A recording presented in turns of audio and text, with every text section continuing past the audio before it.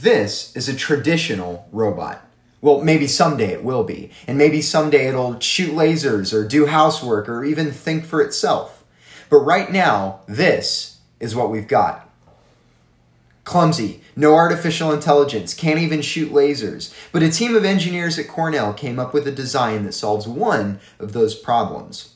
Their HLEC soft robotic skin can make the robot less clumsy by giving it a high degree of spatial awareness. But how?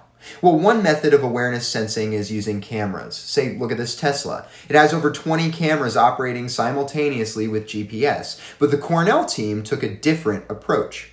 A fully malleable and stretchable skin called the hyperelastic light-emitting capacitor, or HLEC for short. Believe it or not, this skin is a fully functional soft robot.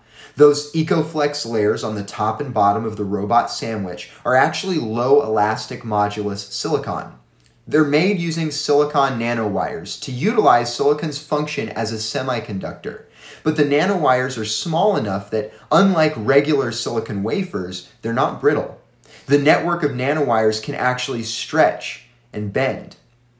That center layer you see is a stretchable zinc sulfide crystal lattice mixed with either copper metal for green and blue light or manganese for orange and yellow light after a small alternating current is applied. So cool, we have a flexible light, like a more complicated glow stick. Where is the breakthrough discovery? Polyacrylamide lithium chloride hydrogel made into a stretchable electrode. See, when that alternating current is applied to the robot with a standard electrode, it causes that zinc sulfide lattice to glow. That's it. Glow on, glow off. The intensity of the light emitted depends only on the strength of that external alternating current that's applied. More current means brighter light.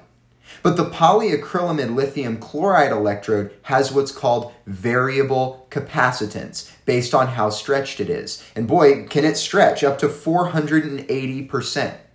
The difference between the electrode's capacitance unstretched and fully stretched to that 480% is a factor of 10. But what even is capacitance? It's the ratio of the magnitude of charge on either conductor to their potential difference. It's technical, it's confusing, but computers don't find it confusing.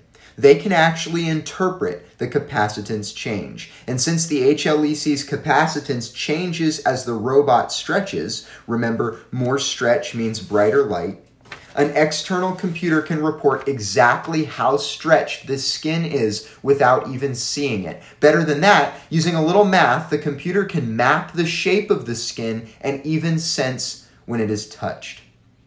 We may not have the Terminator yet, but what we do have is a fully functioning, stretchable, soft robotic skin that can be integrated onto other robotic designs to give them higher spatial awareness and touch sensing.